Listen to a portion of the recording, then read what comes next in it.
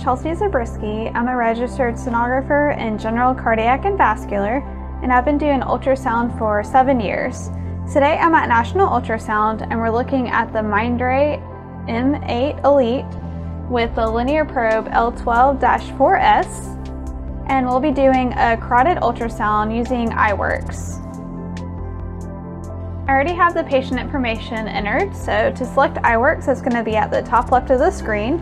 You'll go to your cursor and select iWorks, and we need to change the preset to carotid. Alright, and we'll just select carotid 1 series priority.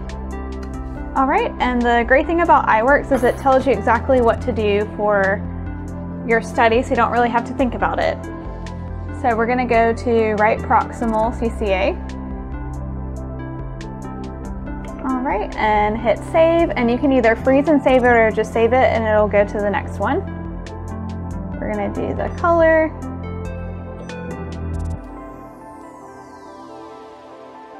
For pulse wave, just hit update.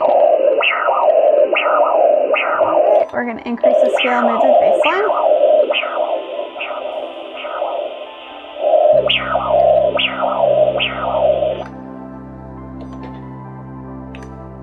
And then it'll go to the mid-CCA, distal bulb, internal carotid, and external carotid artery. And it'll follow the same protocol where you'll just go 2D, color, and Doppler. And then as soon as you're finished with it, it'll end it for you.